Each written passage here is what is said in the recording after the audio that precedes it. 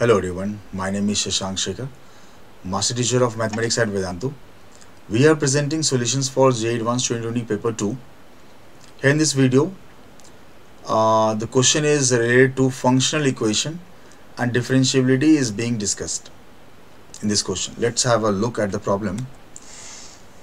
It's a good level problem. Let f r2r and g r2r be functions satisfying f of x plus y is equal to fx plus fy plus fx into fy, and g is the function such that fx equal to x into gx for all x belongs to r, real numbers. If limit of gx when x tends to 0 is 1, then which of the following statements are true? So one or more option can be correct here, right? Looking at the option A, f is differentiable at every x belongs to r. Option B, if g0 is 1, then g is differentiable at every x belongs to r. Option C, the derivative f dash 1 is equal to 1. Option D, the derivative f dash 0 is equal to 1.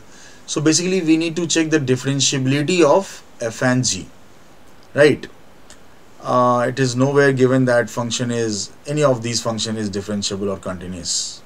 Yeah, so we cannot go for direct differentiating the given relation or assuming the function to be exponential or something.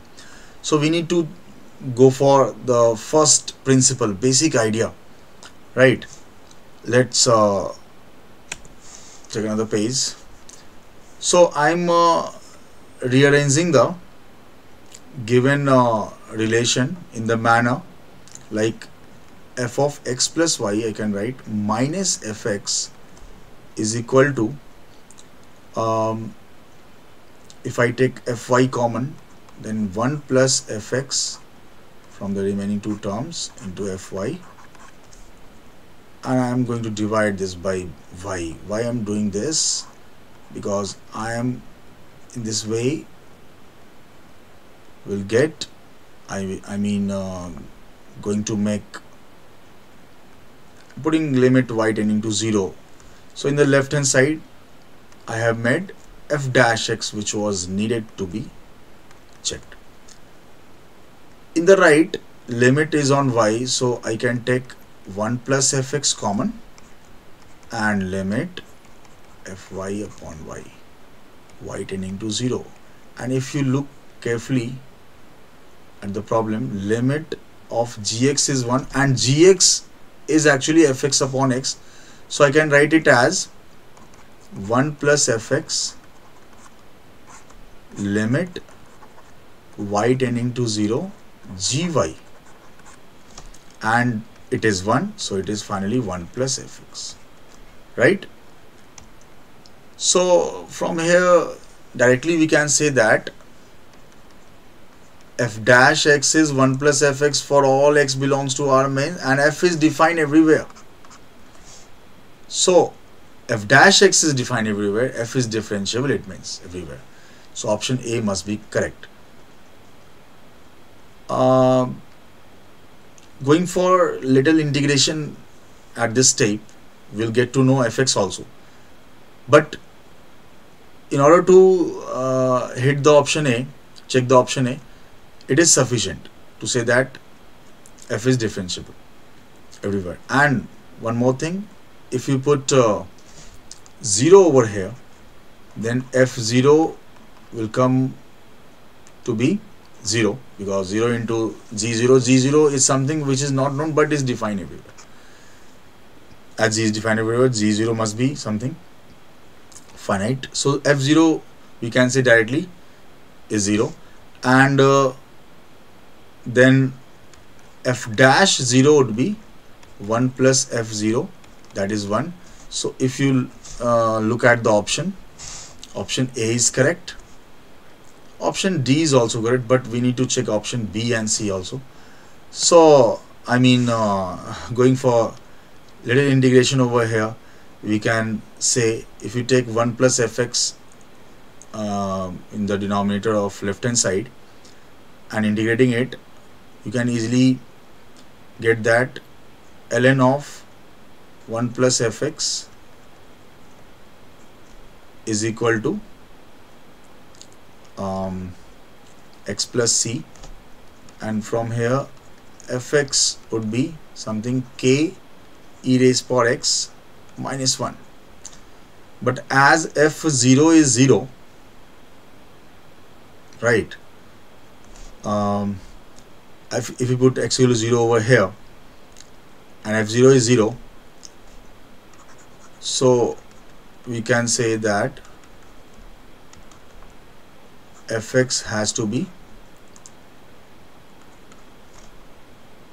I mean, in that way we got k as 1, so e ka power x minus 1, because from here you'll get k is equal to 1. So finally we got fx as e raised power x minus 1, which is again easily seen to be differentiable.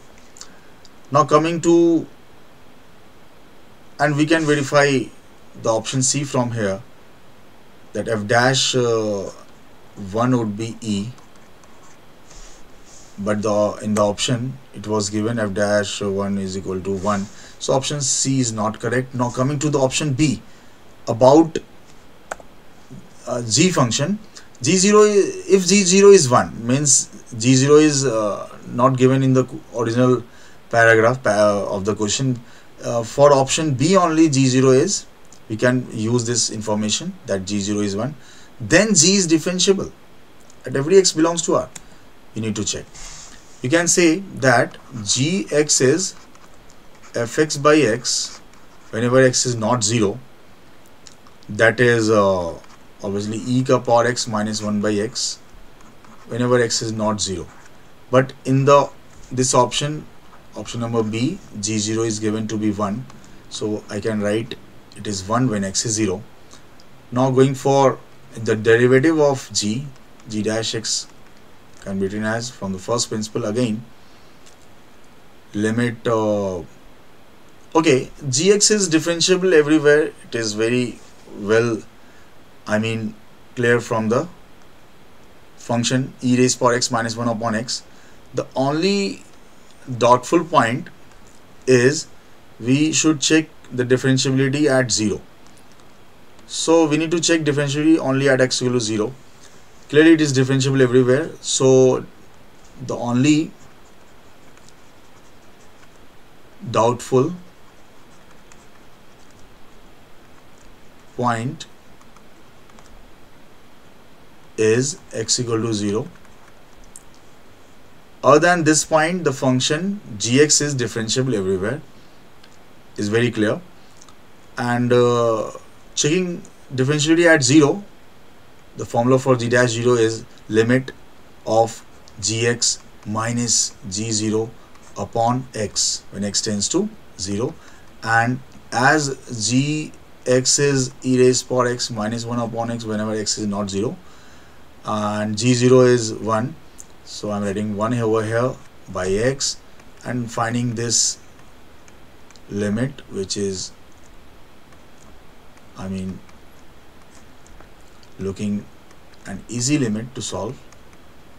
Here we can go for expansion of e raised power x, or for the L'Hopital rule, I'm going for L'Hopital here, differentiating numerator and denominator, because it was 0 by 0 form.